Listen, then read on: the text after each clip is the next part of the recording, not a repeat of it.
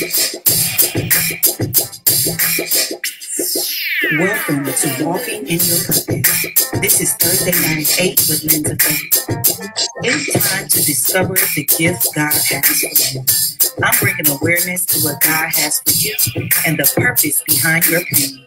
If you have passion in your soul and a gift you haven't unleashed, well, let's talk about it. Having served in the United States Army for the last 18 years and continuing to serve as a servant leader to inspire, motivate, guide, and assist readily, I'm bringing a contemporary vibe to being happy and living your dream on purpose. Each week, I will introduce you to a life filled with purpose and how that purpose is being used to glorify God, describing the tips, resources, and strategy to set you up for success. So now, let's jump right in and discover the gift God has for you. Greetings, Facebook. This is Chandra Gore, and I am a Lens of Faith. Thank you all for joining us on this very special episode. I know today isn't Thursday, but God had to have his way. Amen. So thank you all who are joining us on the live line on this Friday afternoon, this Friday evening. And I am blessed by the best, God himself. And on the line, I have my brother in arms, Chicago native, Reverend Clarence Cox is joining me tonight on the show. How are you? Hey, man, God bless you. I'm doing well. How are you? I'm doing good. Doing good. Amen. Doing good. Awesome. Blessed. Awesome. God gave me an extra day to rest because I sure needed it. I know that's right. Everything happened for a reason. Amen. Amen. So let me just tell you a little bit about Reverend Cox. He is a very passionate servant of God who believes in empowering others to excel despite many failures and setbacks of life experiences. He speaks hope, restoration, and deliverance into the lives of people that God has allowed him to encounter. He has a very strong desire for ministerial outreach to those who are physical, mental, and spiritual bondage. He has endeavored to do God's divine will without compromise. He has adopted an evangelistic motto to evangelize the lost at any cost. He is wholeheartedly invested in standing firm against the current systems of our community, which seek to divide. Reverend Cox seeks to utilize the spiritual gifts God has given him to edify, empower, and enrich the lives of persons whom will openly receive truth. He is vigilant, extremely patient, loving, caring, supportive, and above all, one who truly loves God. He's a native to Chicago, Illinois. He is a retired combat veteran serving this country faithfully in two branches of service, the United States Marine Corps and the United States Army.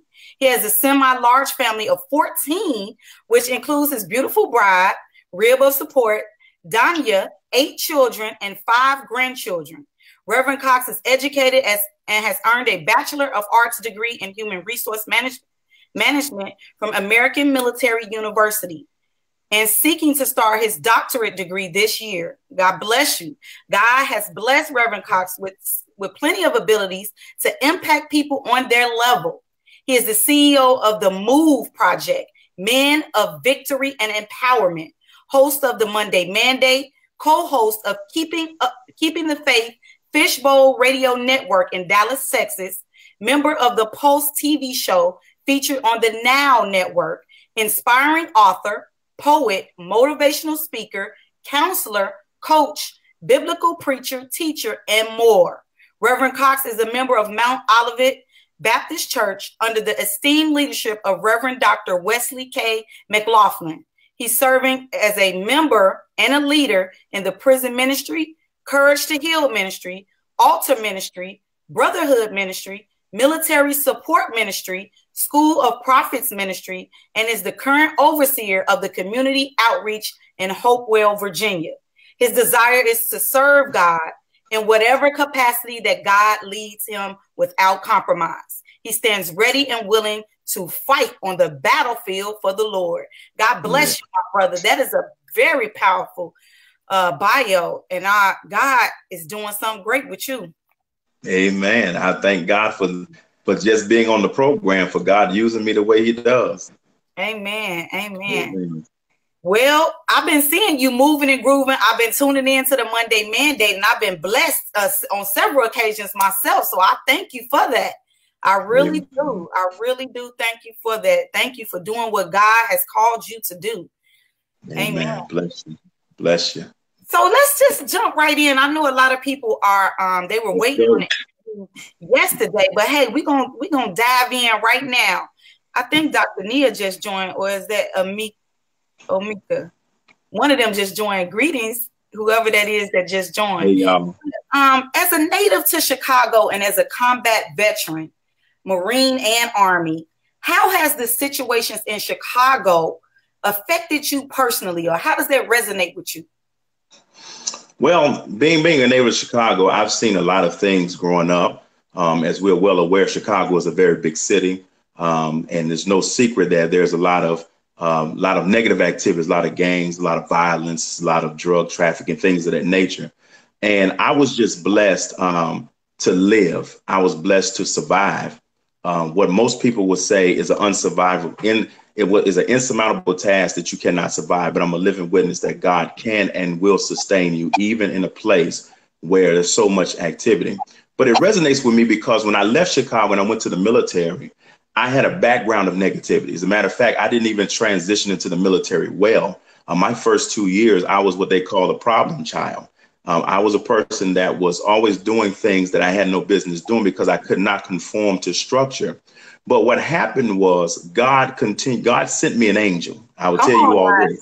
He sent me an angel, and that angel was in the form of this major. I forgot his name, but there was a major there, and he took me to the side and he said to me, he said, "You have a lot of potential. Don't mess it up behind following behind the wrong crowd." And I needed that because at the time my father and I were in disarray, and I needed that father mentorship. And he took me to the side and he did that. And what happened with me was it was an immediate change. It allowed me to know that people wanted me, allowed me to know that people loved me, people cared about me. It didn't matter what their race was, it didn't matter what their creed or their religion was. They actually simply cared about me as a person. And that changed me. So what I did was I took the experiences from Chicago, the negativity, transformed it into a positive and started leading people in the way that they should go. So all negative experiences are not bad experiences. You know, it depends on how you view your perspective in that negative that will determine what the positive outcome is going to be. So I didn't allow the negativity from my childhood in Chicago to actually ruin the rest of my life. But I did learn from it. I use it as a platform, and I allow myself to be catapulted into another stratosphere where I was able to lead and train Marines and soldiers. Amen. To God be the glory. I'm glad you said that. That's gonna bless somebody right there, because you know, as an Army Reserve liaison, when I was working in that capacity, I saw so many broken soldiers coming from broken homes, and they just wanted to give up. They wanted to give up because they didn't know anything different. But as I began to speak to them and talk to them, hand them a book, say, read this passage here, it encouraged them to keep going. Yeah. And I saw them on graduation day, and, you know, that warmed my heart to see that had an impact on them. So you never know what you can say in the midst of somebody's journey that can turn that thing around, no matter how, you know, bad they think their experience is or how bad it really is. You know, all it takes is for somebody to grab you and say, "Hey, follow me. I'll lead the way." You know, that's right. Stay the course. You know, keep fighting, and you'll come out victorious. Amen. Amen. I agree. Amen. So something about your bio was really interesting to me. Tell the listening audience about this MOVE project. I'm really, you know, wanting to know more about it and what prompted you to start this amazing project. Well, it's really a project in its infancy. It's in the beginning stages. It's called Men of Victory and Empowerment, the acronym MOVE. And the reason what happened was God started dealing with me about men. I seen men. I was absent of men structure in my life. And what happened was I started adopting these men in the military that gave me positive reinforcement. God started dealing with me about the men. Now, on the news, we see a portrayal of men that really isn't true. We see a portrayal of men that really is is really tainted by the media. It's really spun around by the media. But what I want to do is I want to introduce men that are struggling to be single parents, men that are working 4 or 5 jobs to make sure their family is fed, men that are going the distance. And what's happening is you need men to move the family structure. You need men to move a generation from next generation to the next. We need men to be able to fortify our young men and our young women that are outside the homes, that are struggling themselves. So I'm going to utilize a group of men. I haven't figured out how I'm going to do it yet, but it's going to be a company of men we're going to take back our city. We're going to take back the streets. We're going to take back the home.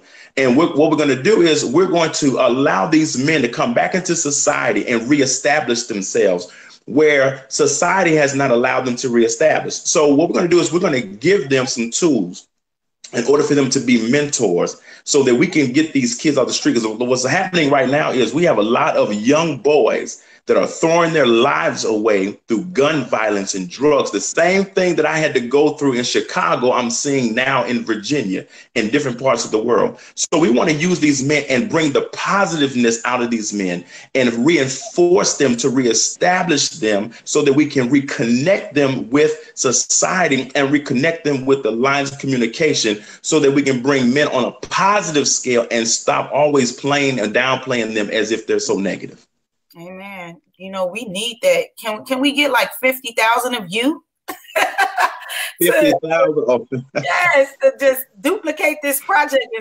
I really hope that God puts it on you and gives you the resources and tools you need to expand this project. Once you get it up and running and, you know, it takes flight, I pray that it can expand and be global, because we really need a project such as that. Amen. Yes. Amen. I agree. Amen. We need to bring men back to the fold. Absolutely. So did you get an idea about this project from doing the prison ministry? No, well, actually, I got this idea years before the prison ministry. But what happened with the prison ministry, the culmination of it was it allowed me to see another perspective that I never saw, because I was so focused on men that I forgot about women. I forgot about women that were in trouble and women that were incarcerated. So it allowed me to see that it not only affects the male, but also affects the females as well. We have what they say 98% of our prison system is filled by men now. And so I'm looking at that vast number, but I always cannot forget about the women as well, because the family structure is being blown apart. The dynamics of the family structure is not even what its intended purpose is. So the prison ministry allowed me to do more in-depth looking at what the family structure is supposed to be and what it is today, and how it is now declining over years. You figure every 5 or 10 years, we've seen the family structure dynamic change. Now, I'm not gonna get into a whole lot of stuff about the family dynamic, but it is really changing to the point where now what God intended for the family is not happening. And we have to be able to show people what right looks like and allow them a biblical perspective so we can bring a nation back to God. Come on now. That's what it's all about. We got to start back, at the basis. There's always been a base. In some kind of way, the world has navigated away from the base of what God intended. So I'm glad you said that. That's very, very true. Amen to that. Amen. So you see people, that believe in their mind that they have failed probably on a daily basis as you do your outreach ministries. How have you made an impact in their lives to let them know that failure is not an option? And I want you to talk about the different ministries that you're working in that aspect. Well, I see people who on a daily basis, they're dejected, they're rejected, they're depressed, oppressed, suppressed. I see people on a daily basis that have given up and they've thrown in the towel. I see people that hold their heads down and they're walking, trying to find themselves. I see people that are looking in places to find themselves except for the right place. And what I do is I encounter these people in the barbershop. I encounter them at school. I encounter them on the street, in outreach, in church.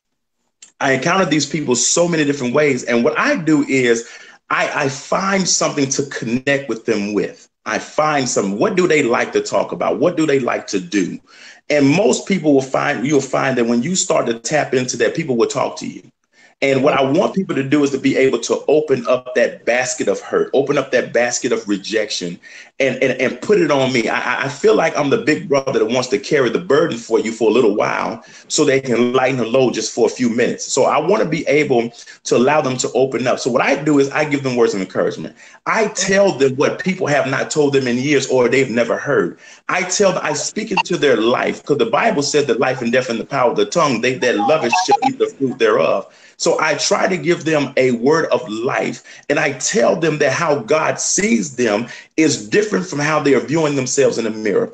It's different from how people are portraying you. It's different from what your mind is telling you. And it's also different from what the devil is trying to get you to understand. So when I speak that into their lives to get them to understand that you are more than what you see, you have to tap into what's unseen and connect with the right source of power. People start to talk, and they'll go through their whole life and tell you their whole story. And I, being a person that's patient, I can sit there all day and just listen. And what I do is I tell them all the time, every time I see them, I say, did you do what I tell you? Did you do what I told you to do? They say, no, I didn't do it yet. I need you to do it today.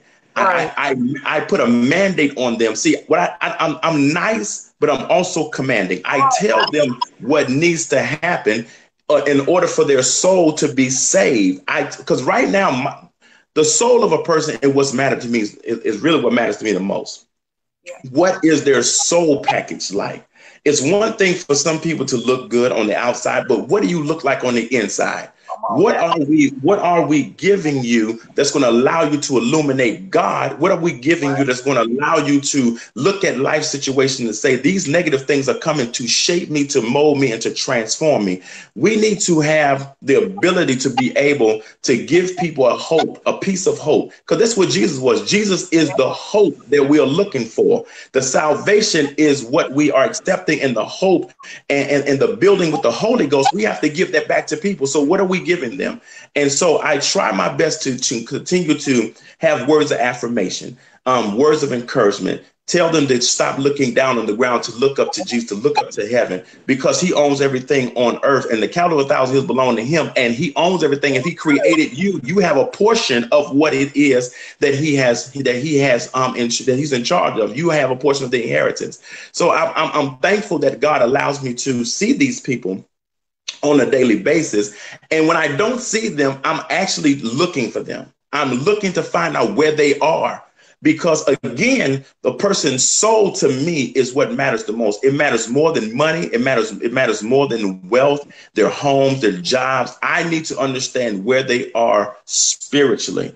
And working in the ministries in the church is a very tedious task. And we're dealing with people every day in the church. Now, the misconception is that everybody in the church knows God. The misconception is that everybody is saved and sanctified and filled with the Holy Ghost. But the true nature is this, that people are coming to church because they're sick.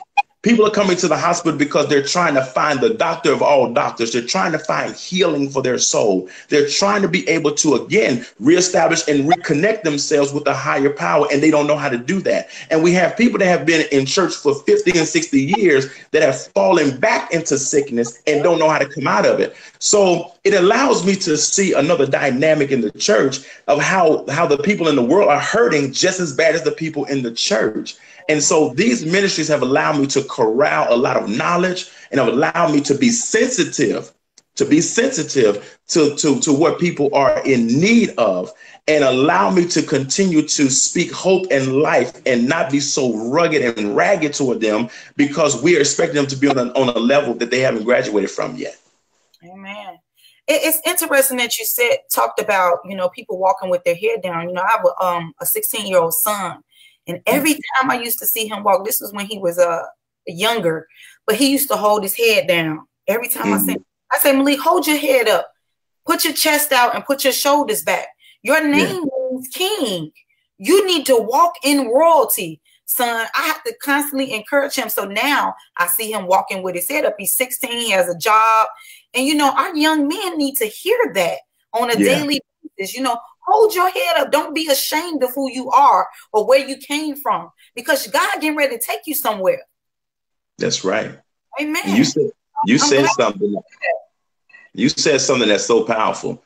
the posture of a person actually dictates their success. When you see a person that's slumping, when you see a person that has a lackadaisical or nonchalant attitude, and their body position dictates how they feel. As a matter of fact, the clothes that you wear actually dictate how you feel for the day. So we have to be able to take our young men and our young women and let them know that there is, if you keep your eyes level, you can see longer. If you keep your eyes on the ground, that's where you're going to go. But if you keep your eyes set on something higher than what you are, that's where your intended purpose will be. So we have to be able to point the eyes in the direction and the head in the direction, and allow the posture of the body to maintain itself in a rigid, relaxed state. Because again, what happens in the natural is an indication of what can happen in the spiritual. So can you imagine somebody who's always depressed, and then they find God, and then in the spiritual realm, they're depressed? Why? Because they really have not found out who they are and who they belong to. So we have to continue to fortify that within our young men, our young women. I think it'll go a long way. It will go a long way. And something else you mentioned about people that's been going to church for 50 years. You know, a lot of people, you know, go to church because they were told to go to church. Just go to church, put your Sunday clothes on and go to church. And they do it out of routine, and they're not learning anything. They're not embracing anything. They go there, they sit in the same spot every Sunday, and they're not, you know, digesting anything, because nobody has actually expressed to them or taught them that there's a message here. This is the message that needs to be implanted into your brain to cause the grooves in your brain, as Juanita Bynum said, to be set on a different path. You know, I'm listening to her talk lately about the plasticity of the brain. And, you know, sometimes we do things out of repetition, and we're not learning anything from it. It's just because somebody told us to do it. Oh, that's a good idea. But what are we learning? What did you learn from church on Sunday? You know, a lot of people, they walk out, they put their hand up and walk out when the pastor come out, because they don't want to hear that part. They just do the praise and worship, and then they walk on out. But the meat of the message is in the message that's coming forth from the pastor. Yeah.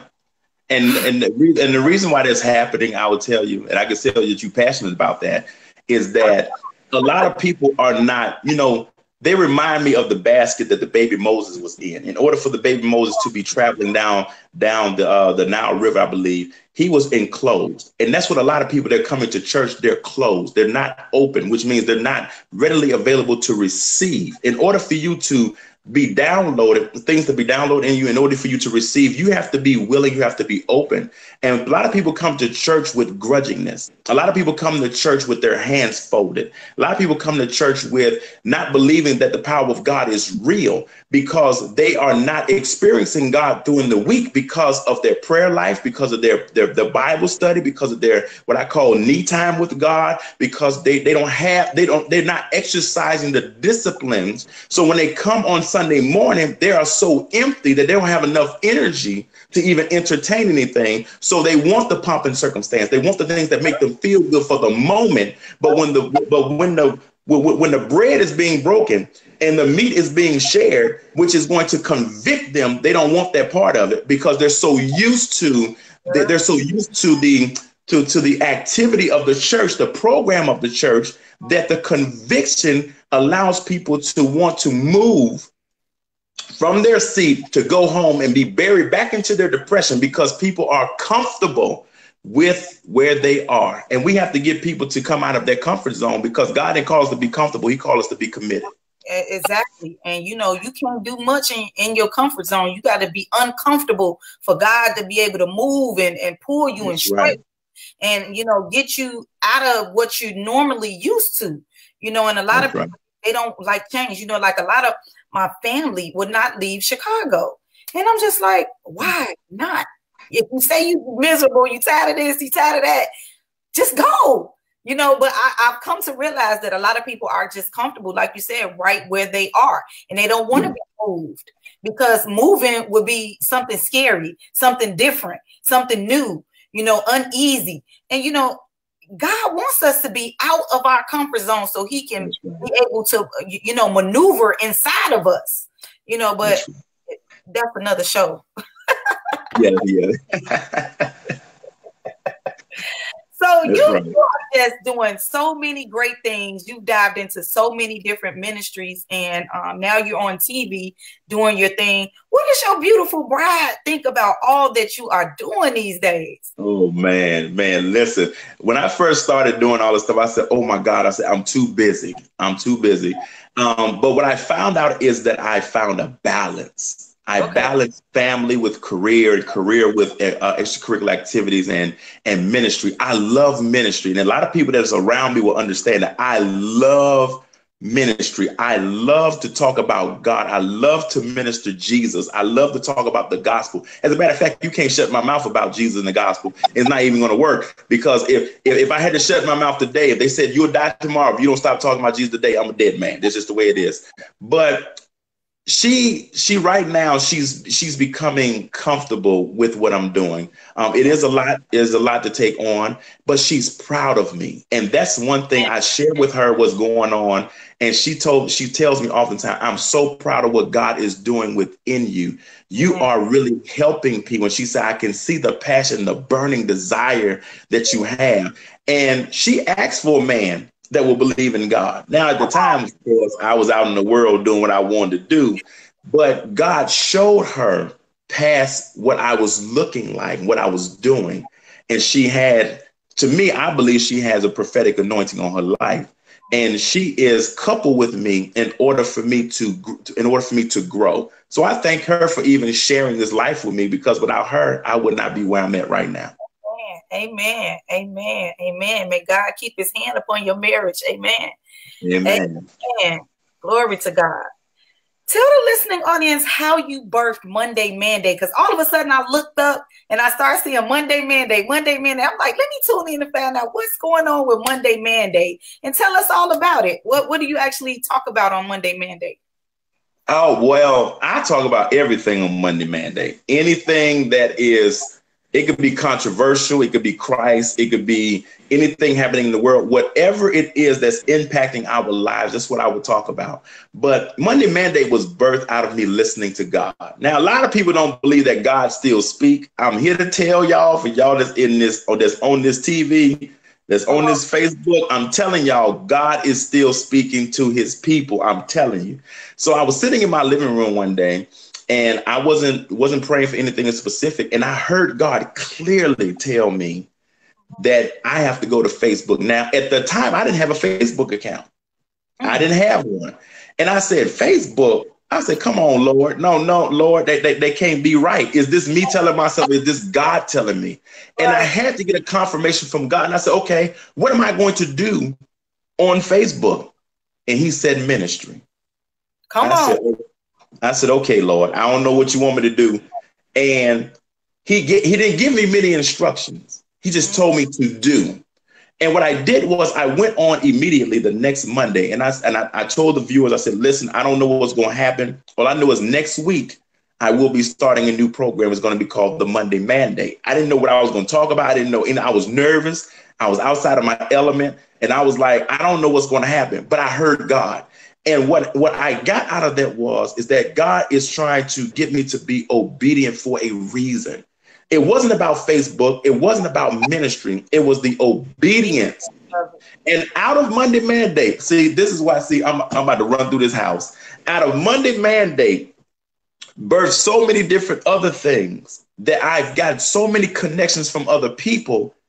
That's how I wound up on the Now Network on TV with Dr. Nia G and much love, Pastor Renee, because I heard what God said. And I was so proud of the little bit that he gave me, and I took care of it. Now God is multiplying that in a very drastic amount that I could not even think of. And I just thank God that he allowed me to hear him. I thank God that I obeyed his voice, and I knew that was him talking to me. But that Monday Mandate, I don't know how long I'm going to do it. All I know is that I'm trying to affect change in a society that really, in a nation that has turned its back on God. I'm trying to give people applicable tools that they can use on a daily basis for them to say, so they won't have an excuse anymore and say, I don't know. So I bring a biblical perspective, even with something that may be dealing with the government, I always bring it back to the word of God to show them how we are going to benefit even through a negative crisis. Amen. Amen. So let me just tell you this. I did not ask for Lens of Faith Speaks. I did not ask for this. I was sitting in my apartment one day. Yeah. And, you know, I've started because I PCS to Georgia and I've been separated from my husband and my children. And one day God just like you said, he clearly spoke to me and told me that I need to be speaking on, he didn't say Facebook, but he just told me I needed to be speaking in the public. So my first thought was, okay, I'm going to get on the stage and I'm going to do all this talking and I'm going to come up with these topics. I'm going to talk. And when I said that out of my mouth, God, it's almost like I felt like God was whooping me and was like, I didn't tell you to do that. That's not what I said. So I had to go back in my prayer room and ask God, okay, what you say? Let me make sure I hear you clearly this time. You know, and so God said, no, I want you to interview people, to shine your light on them so that the world can see that there are a lot of people out here with a message that's prospering and that has, you know, a word for other people. Yeah. And I heard them. You're going to be side by side. You're going to be doing panel interviews. It's going to be more than one person sometimes. And I heard that clearly and I wrote it down immediately. I wrote it down. And all of a sudden I said, okay, it's going to be a podcast. Lens of Faith Speaks. And lo and behold, I started season 1. Now I'm in season 4, episode 5. Had no idea that it was just going to take off like this. I had no idea. Didn't ask for it. It just fell on me. God said, here you go. Now let me see if you're going to be obedient with it. And there's been a lot of days that I was like, I don't feel like doing this podcast today. Yeah. Even when I was sick, I don't feel like doing this podcast today. But something inside of me stirred me up and said, I don't care what you feeling, you're going to do it. If you schedule somebody and you're not dying, you're going to do this podcast. So I have been, you know, obedient all this time, and I'm continuing to press forward, lean forward. And I gotta say that Juanita Bynum is one of my virtual mentors, and I have been following her. I've been in the Word of God. I've been walking, and let me tell you, in the midst of the warfare on my life, I continue to look to God for His help and guidance through the entire process. And sometimes people say, you don't look like you're going through nothing, but they don't know. But my testimony when I come out this thing is going to be all powerful, powerful, because not many people know about Lens of Faith. But once I'm done with this warfare that God has got me on, I just can't even get the words out. It's going to be all powerful. I already know it, because it's not something I asked for. It's something God anointed me with and gave me, and He's going to give me the resources to go to greater heights. And I know He is. I know He is. That's right. He's going to do it because of your obedience. Yeah. The Bible tells us that obedience is better than sacrifice. Amen. We can give all the tithes, all the offerings, all we want, but if we don't be obedient to God, there's no other bigger blessing we're going to get other than the obedience. And God is going to bless whatever it is you put your hands on because of your obedience. And if you stay connected to God and continue to hear His voice, don't listen to the naysayers. Don't listen to the people that say that they're trying to push you to another level too early. Hear God first. What does God have to say about the situation? And once we continue to stay with our ear toward heaven and obey God, everything will fall in place. And another thing, sowing seeds. You know, I wasn't a big seed sower back in the day. I ain't really know too much about sowing seeds. I used to put my little offering in the church or whatever. But now I am so educated on sacrificial sowing seeds. Yeah. And I know what it means, and I've seen it manifest in my own life. Praise God. Thank you, Jesus. Holy Spirit. Sowing seeds is so important, and people don't even realize the importance on sowing seeds. And I used to sow a little, and now you know what I do? I ask God, how much do you want me to sow? And He tell me. I get a number every time I ask God, how much am I supposed to sow? He tell me a number. So, and I'm guilty of saying sometimes, well, I don't want to sow that. Hey. And then He convicted me in that thing. Like, I told you to sow X, Y, and Z, and you sold this. Okay, so now I've grown to know what God tells me to sow. That's what I sow. Every single time now, I sow it. It's a reason for it. And it's all, again, it goes back to that obedience mechanism. Can you trust me in what you cannot see? Can you trust me even though you don't have all the details? Can you do what I ask you to do? Can you do what I tell you to do, even when it seems unclear to you? And that's how God moves. And I love how he does it, because there's always a surprise, always a blessing around the corner. He's not having you to do something that's going to kill you. He's doing all things to cultivate us. Yep. And some of us don't even recognize it, but I know I'm going through a season of preparation, I should say, preparing me for what's to come. So I am just, constantly walking and praying, and I think I pray more now than I ever have in my entire life. I found myself just walking in the room, just praying, and getting in my car, just praying, and riding in my car, praying, and walking to the building, praying, and leaving work, praying. And it seems like all day I'm just praying. In the job, I'm praying. I get down, and a lot of people don't get down on their knees no more. They just pray from their seat. I get down on my face, and I still pray down on my lay prostrate before the Lord, and I still pray that way too. And I'm like, it's something about the posture of when you're praying, you hear better. You can see what God is trying to show you. And I'm absolutely grateful for my mom, Judy, showing me a different way of how to pray. And, I'm in rules of engagement now. Cindy Trim has blessed my life. Dr. Cindy. Awesome. And I am, buried in that rules of engagement. And it has, changed my life. It has changed my entire life. Amen. That's good. Posture is important. When you get on your knees, is a sign of humility. Amen. When you lay prostrate before God, is a sign of humility. Amen. I want to thank you all who have joined us on the live line tonight. I'm interviewing Reverend Clarence Cox, a native of Chicago. And we're talking about failure not being an option. Okay. Thank you all for joining us. Please share the broadcast. If you're joining the replay, please #replay. So let's dive back in. I know, sometimes the Holy Spirit just moves, so whatever's going on. But I want to talk about your responsibility of being a father and a husband. How do you support your children and your wife in regards to failure not being an option? Well, again, it goes back to words of encouragement. It goes back to that. When you're dealing with, when you have a spouse, when you have children, you have to validate them.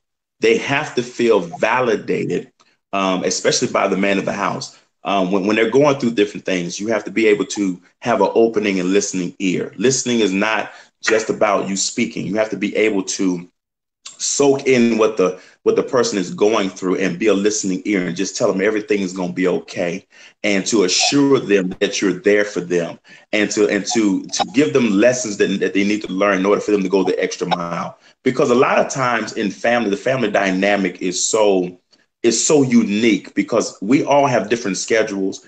And if we allow our schedules to get the best of us, we tend to leave behind those people that got us to the place where we are. So we have to be able to have the time in order to allow family to be the focal point. When my wife goes through things, I don't just say, "Oh Lord, here we go again." I don't do that. What I do is I say, "Babe, what's wrong with you? Is everything okay? Talk to me." And she'll sit down and she'll talk to me for hours if she could, about different things. And I just sit there and I just give her words of encouragement. I tell her what God tells me if he's speaking to me at the time. And I pray. I pray for my family. I cover my family because I have a large family, and I know how the enemy works. If the enemy can't get to you, he'll use those that are closest to you. He will do that. And I cover my family in prayer because we have so many things. There are so many kids being kidnapped. There are grown women, grown men getting kidnapped, and they have no idea what these people are. And I know how the enemy works, and the enemy will try to destroy you from the inside out. And one of the ways that he can mess with you is through your family. And so I really give my family the time for them to be able to download what they feel, so they can feel the release. And then I take what they've given me and I pray about it. Amen. You know, every morning I get up and I pray and I ask God to put a hedge of protection around my family because we're separated, you know, and I have to cover them, you know, and when I'm home now, thank God. I anoint them with oil, you know, and I speak life over them because there's so much going on the internet. There's so much going on these phones. There's so much going on in the schools. There's so much going on the walk to the bus stop. You know, we got to cover our children and our spouses. We have to cover them and anoint them and, you know, let God, you know, place that hedge of protection around them and keep them safe from all hurt, harm, and danger. Because like you said, the devil can't get to you. He's seeing you unaffected by what he's trying to do to you. He'll go to the next person. Well, let me go get the weak one. You know, the one I know I can access this portal and get to him or get to her or get to them. You know, so we have to keep our family covered. Amen. Amen. Amen. Amen. Amen. Well, let's take you back to your earlier years real quick. As you joined the military, and you know, I've been through basic training myself, and you know, they talk about being mentally tough and physically tough. So tell us about how that resonates with you and failure not being an option when you were going through basic training. I had a no quit attitude. I had a no quit attitude. I saw people in basic training that were falling out left and right. We started off with maybe 150 people. We graduated with about 45 people. And I said I was not going to be that one. I was not. I refused. I don't care what I have to do. I'm not going back to Chicago the same way. I got too much stuff to do than to sit here and to fail. And I had a drill instructor, and he was a corporal. Now, most times you don't see a corporal as a drill instructor. Right. You don't see that. And I saw how squared away he was. I saw how serious he was about his craft. And I said, I want to be just like him. And I used him as a motivational tool to get me through those 15 weeks of boot camp. It was 15 weeks at the time. It's probably 12 or 11 now. But I used that, and I also used my family. I cannot allow them to see me to fail. When you adopt a no quit attitude, you're basically saying there's nothing going to stop me from achieving my goals. And I not only adopted it in the natural, I also adopted it in the spiritual. And so I also leaned on God through boot camp, because there was some times I wanted to quit. It was some times I was like, this is too much. This doesn't make sense. Why am I going through all this? Why am I sending myself through all of this? And it was all to get me to a place where I was being groomed. I was being shaken from the boyish stage and transformed into a man. And I thank God for that. Amen. Basic training was hard, but I actually graduated soldier of the cycle. And as I was going through basic training, I was like, oh my God. Well, I had 4 years of JRTC first. So I was like, okay, I love being a soldier. I like leadership. I like, you know, structure and organization. So let me give this a shot. So I got the basic training, and these people started yelling at me. And I was like, who they yelling at? Who are they yelling at? Okay, that's number one. And then it just took me, I don't know, maybe a couple of days to get, you know, adjusted to all the yelling and screaming. I was just like, you know, they're just being loud. I just thought of their voices as being like, you know, those bull horns. And I was like, okay, I'm not going to let that affect me, because I know how to scream too, you know, so I'm not going to let that be my downfall, and I'm not going to fail at this. I'm going to come out on top. And I actually came out as soldier of the cycle. So I was, you know, really excited to get through basic training. But in the process of going through basic training, which is also one of the chapters in rules of engagement, by the way. It is. It is. I lost some people in basic training because they didn't have the will to fight. They gave up because they said it was too hard. I don't want to run. I don't want to do push-ups. I don't want to do sit-ups. I don't want structure. It's some of the stories that I heard as the people started falling off. And one person in particular, I remember this young lady. She says, I want to go back home. And I asked her, I said, well, what is home like? She said, I live on the street with my mom, and I came here to make a better living for my mom. So I said, well, if you go back home now, how are you going to be able to do that? You got another plan? And she said, you know what? I don't have another plan, but I can't take this. I'm mentally drained, she told me. And, you know, I talked to her for over an hour one day while we were in training. And as I saw her packing her stuff up, getting ready to go. And she never stayed. She ended up leaving, and I never saw her again. And so I just wondered, you know, I really wonder whatever happened to her and her mom because of the story she told me. But, you know, some people, they just give up, you know, because they don't know where they're headed. They don't know where they're going, and they're afraid to change, to make that change and that sacrifice because of what they always know. They want to be comfortable in what they always know instead of, you know, going the extra mile, doing something different and trying it out to the best of their ability. When you put your all into something, you'll see the change. I guarantee you, because I put my all into being obedient into God right now. And I'm seeing a change in me personally. I'm seeing a change in me being a mother. I'm seeing a change in me being a wife. I'm seeing a change in me being a steward of the Lord, you know, a servant leader. And I'm looking back over my life and was like, I never thought I would be here where I am today because of the life that I lived and how I grew up and stuff like that. I never thought I'd be right where I'm at right now, you know? So I thank God for basic training because, you know, whatever basic training you go to, not even military training, any type of basic training in life teaches you the bare necessities that you need and gives you the resources and tools to excel in whatever it is that you're doing. It arms you with what you need. So if you think about taking a Christian through basic training for the Lord, it all starts with the Bible, opening up the Word of God and learning the Word of God from Genesis to Revelations. Are you in Bible study? What are your basic training rules and tools and policies and procedures? Because the Lord gives it to us. And black and white, it's there. And, you know, I used to hate Bible study because it was so boring to me. Back in the day, I'm like, my grandma want me to go to this Bible study. My mama want me to go to Bible study, and I'm just going to fall asleep. But now I'm energized. I'm enthusiastic. I'm like, I got to get the Bible study because it's teaching me the basics, the basic training of where I need to go, how I'm going to get there, and what I need to go through to get there, to destiny. So I absolutely love Bible study. I'm excited about it. And it's almost like I can't wait for Wednesdays to come. Because I'm like, and even when Wednesday ain't here, I'm still opening up my Bible. That's right. Because I'm like, I got to feed my soul. It's on fire for change. Being a change agent for the Lord. My soul is on fire. So I'm constantly, you know, looking for the Word of God. What is it? What is it that you want to show me today, Lord? Where do you guide me? And sometimes I take my Bible and just let it fall open. And where it fall open, I start reading. Sometimes I do that.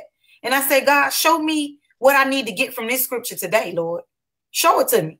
And he shows it to me. I get a word from him every time. Anything I read in the Bible, I get a word from it and I apply it to where I need to apply it to. We have to do that. That's basic training for the Lord. That's Amen. right. That's right. A lot of people don't realize that God takes us through basic training a lot. And the basic training is designed to break you down in order to build you back up.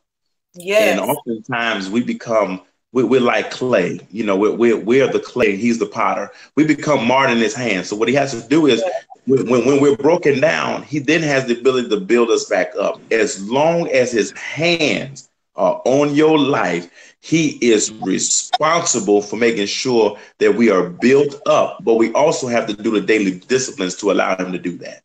Amen. Omika said, I was the second oldest in my basic training cycle, and it was very hard trying to keep up with those youngsters. I hear you. I had some older people in my cycle too. They were like late 20s, almost about to turn 30. And here it is, I'm 17 years old, and they looking at me like, slow down. No, I'm like, you got to catch up. Yes, speed up. That's right. So I know exactly what she said. I know exactly what she's talking about. So before we get off of here, give us 3 powerful words of encouragement for tonight. We're gonna make them quick. First one is, I want to encourage somebody to let you know that you are enough. Stop feeling like you're inadequate. Stop feeling as if though you don't have enough to serve God. It does not matter how far you've gone in life. It doesn't matter what you've done. God can still use you. The second one is don't give up. Don't give up on your goals. Don't give up on your dreams. Don't give up on what it is that you know that God has within you. If you have a book within you, start writing now. And God is dealing with me on that. Don't give up on what God is saying to you, because God is showing you so many different things. And we have to be able to take heed and obey the voice of God. Don't give up on your children. Don't give up on your family. Don't give up on the job that is paying your bills unless God is telling you to move. Listen to the voice of God, but don't whatever you do, don't give up. Don't give up on life. Life is too precious for you to commit suicide. Your life is worth value. And if God created you, you have a purpose and a plan for God. And the last one is stay focused. Stay focused on where God wants you to go. Stay focused on what God wants you to be. The road ahead may be long. The road ahead may have some winding and twisting turns. It may go up and down. It may be a roller coaster. But that road, as long as it has a stable pavement and God is allowing your feet to move, you can progress into the manifestation of what he's revealing. Everyone has a purpose. All of us have a plan for God, but we have to stay focused on his will, his ways, and his word by doing what's necessary to commune with God. Amen. God bless you for those powerful words. Tell us what you got coming up next. Where you going to be? Oh, Lord have mercy. Well, right now we are headed to Kenya, Africa. We're headed. For God be the glory. Yeah, myself, Dr. Nia G, much love, Pastor Renee, Apostle Nelson, Omika McNeil, and many others. We're headed to Africa to do ministry for, I believe, 2 weeks.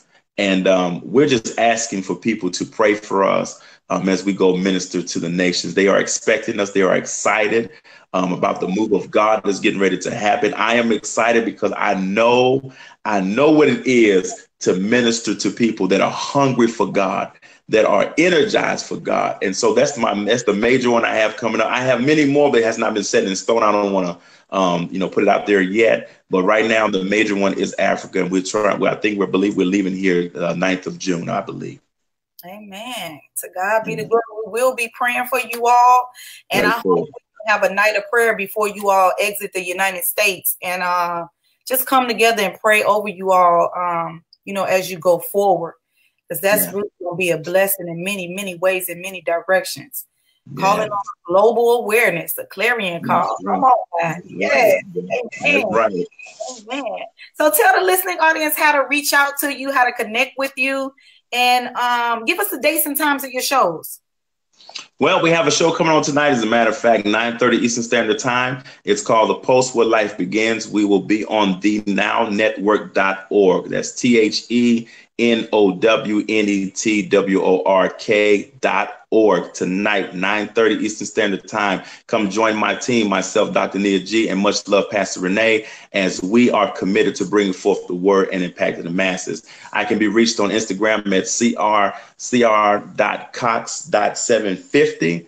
I can also be reached on Twitter at crcox5. crcox5.